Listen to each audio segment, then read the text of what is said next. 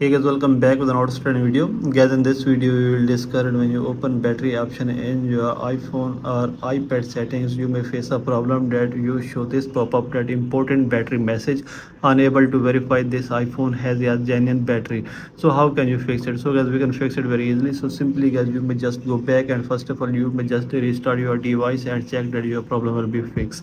The second method is guys, you may click here on general, and guys, here is the option of software update and update your iPhone or iPad to the latest iOS version. Then guys, you may go back and you may just restart your device and check that your battery will be fixed and this pop-up will be removed. The third method is guys, you may go back and you may scroll it down. Here is the option of background app refresh, so you may click here and you may turn this on.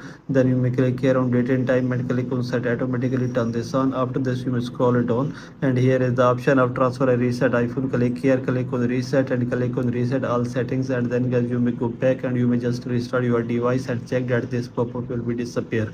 So if your problem is still not fixed by this method also, then you may open settings again and click here on general and click on transfer and reset iPhone, and then click on erase all content and settings, and guys, you will make sure that you should create the backup of your Apple or Apple ID, and then guys, you may just reset your iPhone, and after this you may check your problem will be fixed.